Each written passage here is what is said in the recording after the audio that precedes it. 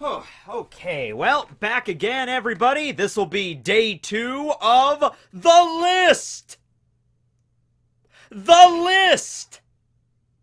Okay, I think we went through all of our Echo budget in the last episode, which is unfortunate because there's like 11 more of these. But, Barry, my trusted keeper of the list, are you ready to continue?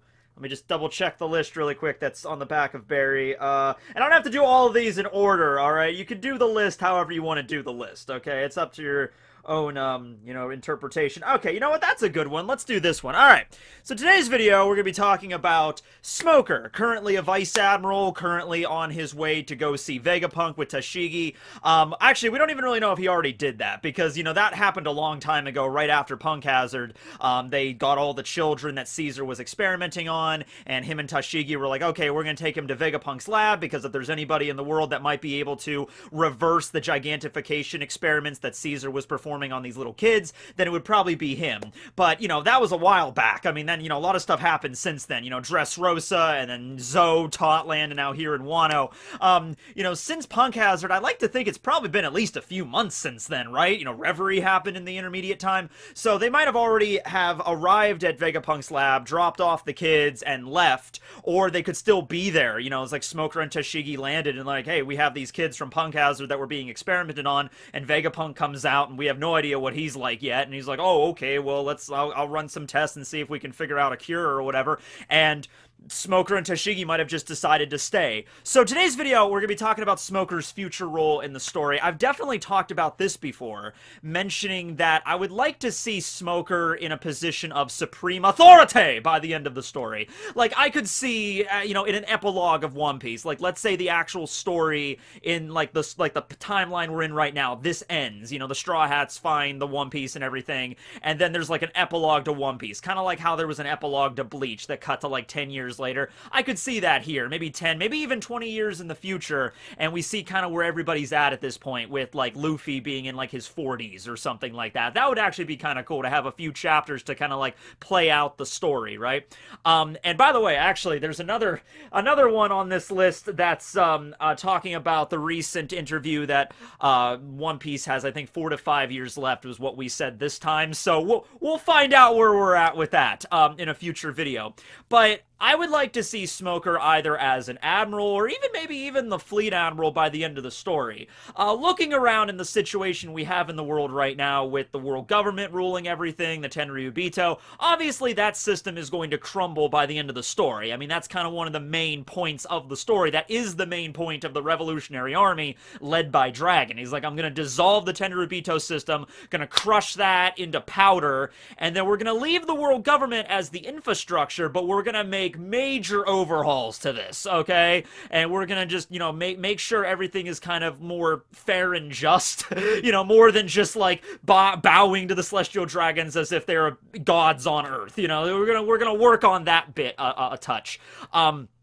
So after all that is said and done, the Marines are definitely going to be reworked. The Marines are corrupted as well. Not as much as the world government, obviously. There are some Marines that, are definitely dedicated to the cause, like Smoker. But there's also a lot of Marines that just obey the world government or the laws of the world without question. Just basically like, all pirates are evil, therefore all pirates must be, walk the plank or be executed. And Smoker was like that at first as well, because, being stationed at Logtown back when he was a captain, pretty much all the pirates that came to his island, to Logtown to gain access to the Grand Line, they were definitely the kind of, plundering kind of pirates. But then Alabasta happened, and then he got saved by Luffy, and then he got to witness, the way that the Straw Hats act at Punk Hazard, and, taking care of the kids and everything.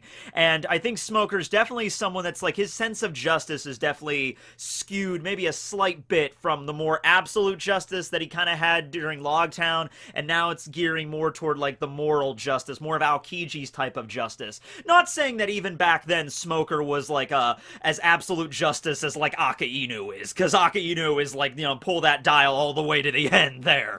We saw what happened at Ohara. Although it's even possible that Aka Inu might at some point, I mean, I think he's starting to realize right now, being the Fleet Admiral, being in the position of authority that he is, he's supposed to be the grand ruler of the Marines, but he's still vastly limited on what he can and cannot do to by the powers that be, by the Gorosei, by the world government, by the Tenryubito. And I think Aki Inu is really, really starting to see the corruption that exists in this system. And even he, by the end of this story, I mean, it's been a while since we've seen Aki Inu. We've seen him, you know, we saw him at headquarters a few times just chilling out. There was that one time where Sengoku was walking by eating some rice crackers, and he's like, hey, how do you like the job there, buddy? And he's just like, shut up, go away, you're retired. I'm like, okay, yeah, I will go away. I'm gonna go down to my nice little villa on the side of the bay and have a nice relaxing nap while you're up here doing paperwork and managing the entire Marine fleet. Yeah, it's not as fun as it sounded, right? It's like, yeah, okay.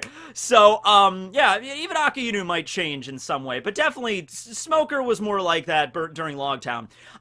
Smoker also, of course, has a Logia. He was the first Logia revealed in the story, and we saw all the admirals when they were revealed at Marineford, when all the admirals were revealed in full scope there. What do they all have? They all have Logias, right? So I think it would make sense if Smoker became an admiral at some point, you know, further down the line. He's already a vice admiral, so he's on paper, he's really close to that. On paper, he's right below the rank of Admiral, because that's Vice Admiral. But I think making the jump from Vice Admiral to Admiral, that takes a lot of work. You gotta put in a lot of effort to get to that extra promotion. It was enough work already just going from Captain to Commodore to Vice Admiral just in the span of 2 years, so that shows promise. But if you look at all the Admirals that we had, obviously Aki Inu got promoted, but Fujitora, Kizaru, Aokiji, who is no longer an Admiral, Green Bull as well, they're all around like their 50s. I think they're all at least 50 years old, although we don't know Green Bull's official age yet. Maybe he might be a little bit younger, I'm not really sure, but they're all around late 40s, early 50s, kind of the deal. So, you know, Smoker's only 36 right now, so it might be just a situation of, like, you need experience, you know, we're not going to promote you to Admiral at age 36, that's just not how it's done in the Marines. You have to, at least, you know, you've done a lot of really great stuff, Smoker, you're commanding a fleet, and you've done great work at G5 and everything, and promote your Vice Admiral, but there's a bunch of Vice Admirals. In order to make that next jump to one of the 3 positions of Admiral, a few things probably have to be, you know, done beforehand. Number one, there has to be an opening. Right now, there is currently not. You know, Fujitora, Green Bull, and Kizaru are the current admirals. Aki Inu is the fleet admiral, and so whenever there is an opening, whatever happens, whenever one of the admirals decides to step down, or if there's a promotion or a demotion, I guess one of the admirals could have always been demoted if the fleet admiral deems it, you know, like, oh, you've done some messed up. Now they go, Kizaru, we're tired of you getting high on the job, all right? We're demoting you to Vice Admiral. And he would just be like, okay, Aki Inu, I guess so. You know, I don't think he would really care all that much, but I guess that could happen. Or there could be a death, or there could be a defection, you know, like Aokiji left, or there's somebody else could die. Some people even decide to turn it down. I think even, well, that's the thing, Garp, okay, Garp is a little bit of an exception to this rule. I think Garp was, well, I think even back then when Garp was being offered the position of Admiral, that was only 20-something years ago. Garp is in his 70s right now, so he would have probably been in his early 50s back when he was offered the promotion to Vice Admiral, and, you know, he decided, I mean, from Vice Admiral to Admiral, and he decided to turn it down because he's like, I don't want anything like that, right? So, we're, of course, talking way down the line here, of course. Now, you also have Kobe. Kobe and Smoker both have, like, a good connection to Luffy. You know, Smoker kind of being, like, sort of like Garp was to Roger, not exactly the same paradigm there. I know there's a lot of people that are looking at that as like, yeah, they're not really the same thing. And it doesn't have to be the same thing, right? It's just the same thing like a lot of people saying that like, oh yeah, Luffy has to follow in Roger's footsteps, so everything that Roger did, Luffy has to do as well. No, no, no, that is definitely not how this has to go. A big theme of One Piece is the inherited will, sure, and Luffy definitely carries on Roger's will. I'm sure Smoker carries on a little bit of Garp's will as well. You know, but at the same time, they're different people, right? So it's like Luffy doesn't have to do everything. There might even be a pivotal moment in, like, later on when we get to One Piece or Laugh Tale or whatever, where Roger did something and Luffy decides to do it the exact opposite way that Roger did. Maybe without even knowing it. So let's just keep in mind with that there. But then you have Smoker and Luffy, but you also have Kobe and Luffy. And, you know, that's like the first person that Luffy really befriended on his journey.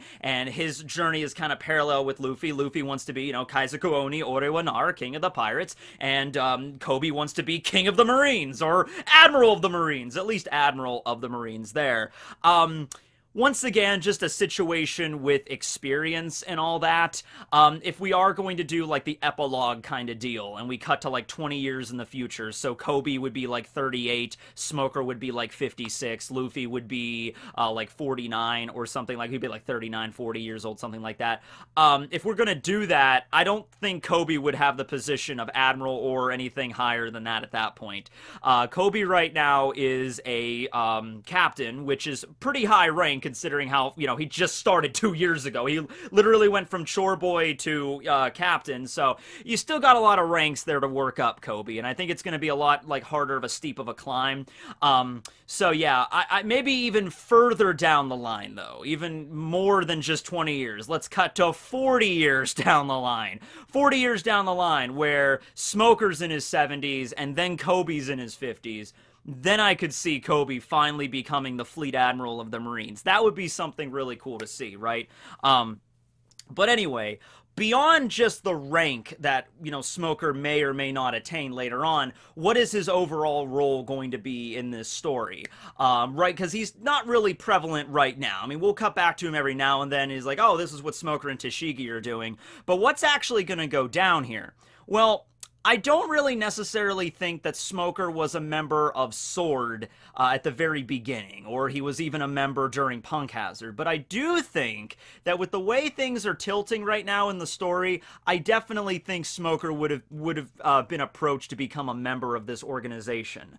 You know, I think maybe they were like a little bit hesitant about recruiting him because he is a good Marine, and we saw that during Logtown, you know, with the little girl with the ice cream cone and everything. You know, so he's not corrupted. He's not going to take the kickback money or anything like that. He does his job as a Marine. He was just more skewed, you know, the absolute justice thing. But now that I think his position is kind of softened a bit since then, and that's because of Luffy. That's also because maybe working at G5 a little bit and seeing the world a little bit more, just general experience. And after the whole ordeal at Alabasta, where you know, the government changed the story completely around, so it's like, oh no, yeah, the Straw Hats defeated Crocodile. No, it was you, Smoker. You're gonna take the promotion. You're gonna like it.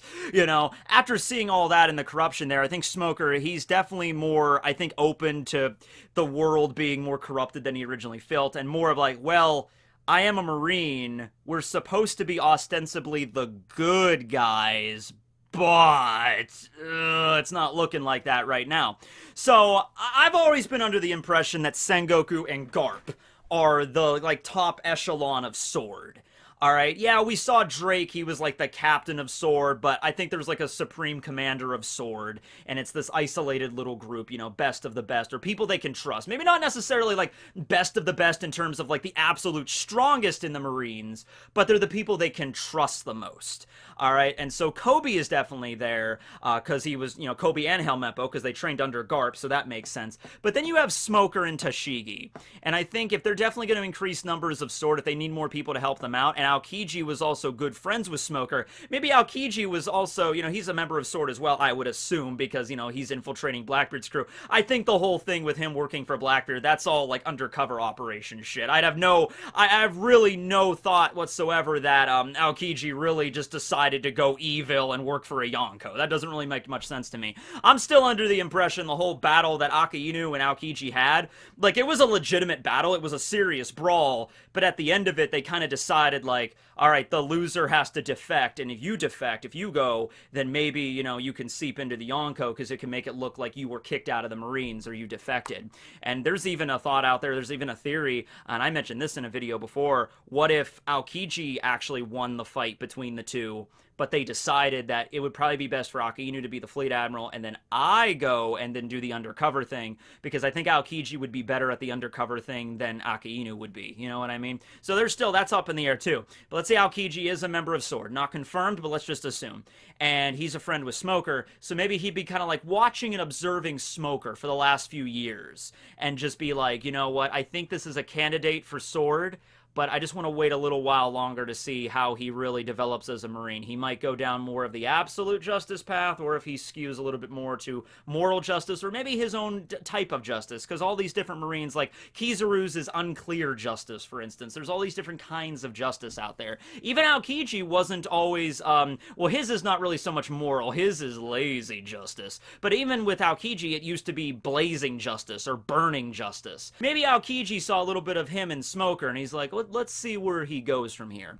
But now where we're at right now, after Punk Hazard, I think Smoker and Tashigi would both kind of get that invitation. I could see them going to, you know, Vegapunk's lab, dropping off the kids and everything. And Vegapunk also, I mean, who knows, maybe, you know what, now that I actually think about it, considering we have all this stuff going on right now, and it looks like Vegapunk might very well be working for the Revolutionary Army, because that's been hinted at quite a bit, and then we have this Sword organization. What if Sword and the Revolutionary Army kind of are maybe not like super close allies, but they're kind of like working together? Not to say that like Kobe and Drake are secretly revolutionaries, but like Sword is more like because the rest of the Marines and the world government views the revolutionaries as the enemy. Like if you see a revolutionary, the orders from the world government from up above or like eliminate them, capture them, execute them, because they're trying to take down the world government or the Tenryubito. They're the enemy. But what if Sword is a little bit more like, okay, well, you guys are corrupted as shit, so I can see what the revolutionaries are doing. We're not like working with them in that capacity, but we're also not really their enemies either. It might be something like that. But let's say after the events of Punk Hazard, Aokiji shows up, or somebody else shows up and extends the invitation to Smoker and Tashigi. They bring them into the back room, and they're like, because like Tashigi basically has to come along. It's the same thing with Helmeppo. It's not confirmed Helmeppo is a member of Sword, but if Garp might, well, we don't know Garp either, but if Kobe is, probably Helmeppo is as well, because they're like working together. It's hard to keep a secret, right? So, and Tashigi's fine, and Tashigi can join as well, right? You know, so let's say they take him into the back room and they're like, all right, here's the deal, you know, lights up a cigarette. You want a light? And Smoker's like, nah, I'm good. He just billows out, like, I always have a light. It's like, all right, cool. Anyway, so it turns out there's this secret operative, you know, agency in the Marines called Sword, and we don't take orders from the Fleet Admiral or the world government or the Tenryubito or anything like that. We're here to infiltrate Yonko crews, and we're here to take care of corruption, essentially. You know, we're kind of like an internal police, sort of. And it's like, oh, okay. And it'd be like, we've been watching you for a while, Smoker. I think you would be a good fit for this organization. And Smoker, I mean, they might leave it up to him. They might lead it up to like, okay, you have an option. You can either join us, or you could go back to just your regular Marine duties. You know, keep in mind, you can't tell anybody about this place, because I think they would have been chosen for trust. So it's like, you know, we know that even if you say no to our offer, you're probably not going to go and blab about it to the rest of the Marines, so we know we can trust you. And especially if he got like a recommendation from Aokiji or somebody. So I think Smoker, though, would probably accept, and Tashigi would therefore would accept, and they would become a member of Sword. And then they would start working together with the other members there, and that take it away from there, right? Like at some point, like they're going to be the new generation that's going to kind of carry the Marines into this new era. Okay, after everything is said and done, let's say the Tenryubito system is demolished, a lot of the corrupt Marines are out of the picture, the world government is kind of husk at this point. That's really what it is. It's the structure is there, and maybe if you handle this a certain way, the rest of the world, the civilians of the world, might not know that like all of their leaders are dead, but you know, they could still make it work, and maybe the revolutionaries might even help out for a little bit there, like they might have a council or something, but at the end of the day, I don't think Dragon wants to rule over the world. I think he's like, I'll help, like, the transitionary period here, but it's gonna be Marines, like, you know, like the members of Sword, like, so Drake and Kobe, Smoker, Tashigi. Actually, okay, I think Drake's gonna die in this arc. I know that kind of came out of nowhere, but, you know, considering where we're at right now, I think it's very, very likely Drake might die trying to take down Kaido. Like, his plan might succeed. I'm sure Drake has a plan, and he's going to double-cross the Tobiropo at some point. Like, he's going to take a lot of people down with him, but I think Drake might very well die. I'm kind of seeing death flags for Drake, kind of. But Kobe is definitely going to live on. You know, Smoker and Tashigi are still going to be around. And then, you know, I could see Aokiji and Garp and Sengoku looking to their generation, people like Smoker and Kobe, and more people just like them. I mean, there's more people in the Marines that are kind of dedicated to the sense of justice like Smoker and Kobe. They're not all corrupted or anything like that. Like Momonga. Momonga would be awesome. Actually, can we get Momonga to be the next damn admiral after everything is said and done and over? It's possible, like Fujitora might stay, maybe Green Bull might go and do his own thing. Don't know what Akainu would do. I don't know if Akainu would stick around or not. Akainu might die by the end of the story. Who knows? Everything that he did, you know, he's probably not going to be the new Fleet Admiral after all this is said and done. But Momonga's badass. I love that dude. I love his mustache. I love his hairstyle. And right now, you know where Momonga's at? You know what he's doing? Momonga is the new commander of the G1 base, which is where Marineford used to be. So Momonga commands that place right now. I should honestly do a video. That's not on the list, but I should do a video about all the different Marine bases all over the world in the Grand Line, like the G bases and stuff like that. But at any rate, yeah, like Momonga, people like that. And Momonga uses a sword, so he might be a member of Sword, right? So I know we're kind of getting off topic here with Smoker, but that's the general point here. I think we're going to get to a point where it's the end of the story, it's Laugh Tale, and Luffy and the Straw Hats are going to have to team up with some of their former enemies to fight against Blackbeard, to fight against, you know, maybe the revived Rocks crew, whatever threat is on the horizon at that point. You know, we're going to have a moment where, like, oh crap, we're the Marines, but we have to team up with damn pirates in order to beat them. And some of the Marines might rather die than do that. Some of the Marines might be like, I would rather die than freaking help out pirates. That's Monkey D. Luffy. That is the son of Dragon the Revolutionary, the guy that's trying to overthrow the world government, and we're the Marines, and we're supposed to work with them? Pfft, I'm not doing that. And then you could have a moment where Smoker steps up to plate. Smoker, like, he billows forth, and he creates a giant form. It's like, everybody shut up! And he just, like, turns into a giant plume of smoke, and he just, like takes up the whole sky of all the Marines, and he's like, listen up! Those pirates over there, I've had many run-ins with them. I fought with them before at Alabasta. Luffy, he's somebody that embodies what it means to be truly free in this world. I don't know, I'm making this shit up as I go. But, you know, Smoker gives an inspirational speech to the Marines, and he's like, look, not all pirates are the same. If you still believe that at this point, with the way the world is going right now, then I'm sorry, you're an idiot. That works better as an inspirational speech. You know, Smoker's like, if you still think it's just pirates bad, government good, then you're an idiot. I don't know what to tell you. So here's the deal. We're gonna work with them, or we die, because we can't beat the Rocks crew by ourselves. They're the evil ones, alright? They're the ones literally trying to take over the world.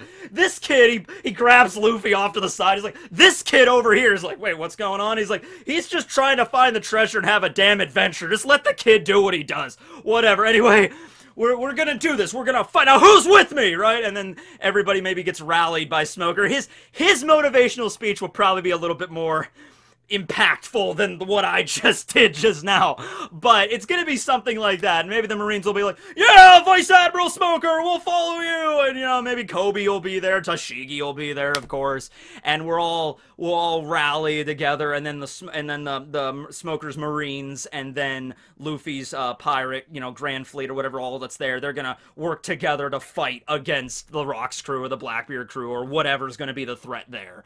But anyway, yeah, that's the video today. Thanks for watching, everyone. This will be the second of the list videos. I should probably scratch these out here. So that's the Payback War from yesterday and then Smoker's video. We have 10 remaining. Woo! Barry, I hereby dub you the keeper of the list. Long may you reign. Okay, thanks for watching, everybody. This will be Tekking, signing out.